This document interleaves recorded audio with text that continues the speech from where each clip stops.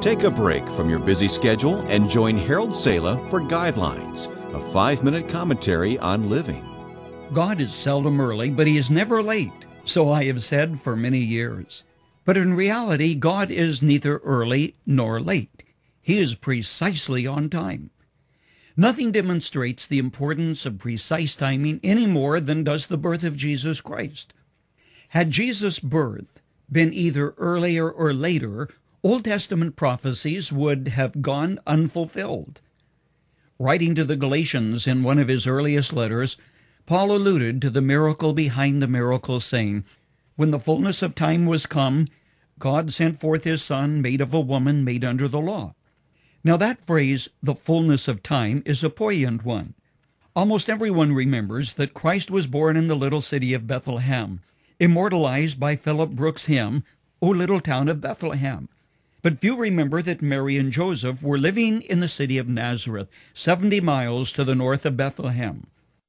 The Old Testament prophet Micah, writing 700 years before the birth of Jesus Christ, had singled out Bethlehem of Judah as the place where the Messiah was to be born. Now, any mother recognizes the fact that babies come on their own timetable, and it isn't always easy to predict the timing of their arrival. What were the factors that brought Mary and Joseph to Bethlehem when they were living a considerable distance away?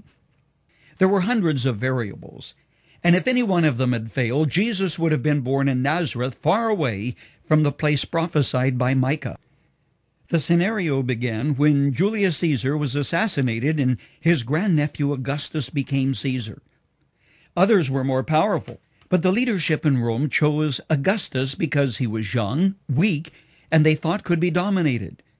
But when young Augustus teamed up with Mark Antony and purged the Senate, they were surprised. Turning the tables on the Caesar makers, he quickly became powerful and strong. As Augustus walked around Rome, everywhere he looked, he saw monuments to other people, his predecessor, Julius Caesar, and so forth. It disturbed him. "I need to carve out my name in the granite of Italy," he reasoned, and thus the beautification program was launched.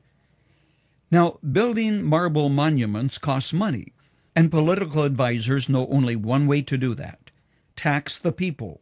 And in the words of Dr. Luke, "It came to pass in those days there went out a decree from Caesar Augustus that all the world should be taxed." Beginning to get the picture? An order was given. A centurion carried it to the harbor. Passage on a ship had to be booked, and in those days the ship was borne across the Mediterranean by the wind which filled the sails.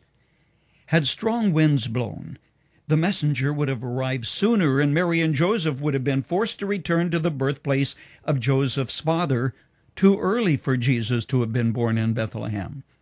Had the ship taken longer, or the order to tax the empire gone out later, it would have all affected the timing of the birth of Christ.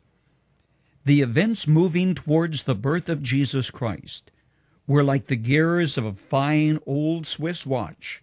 Some were large, others small, but each was connected to another, and they all had to mesh perfectly for the hands of God's clock to point to Bethlehem at the hour of Christ's birth.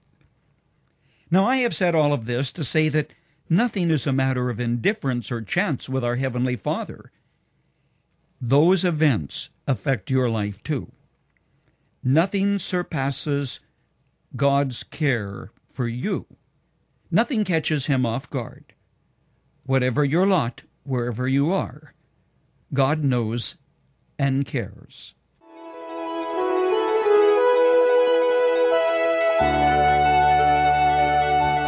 You've just heard Dr. Harold Sala with Guidelines, a 5-minute commentary on living. If you would like to listen to the program again, download a copy, subscribe to our e-commentary, or view other resources, visit guidelines.org. We would like to hear from you too. You can email us at info@guidelines.org. That's info@guidelines.org. Thanks for listening, and we invite you to join us again for the next edition of Guidelines.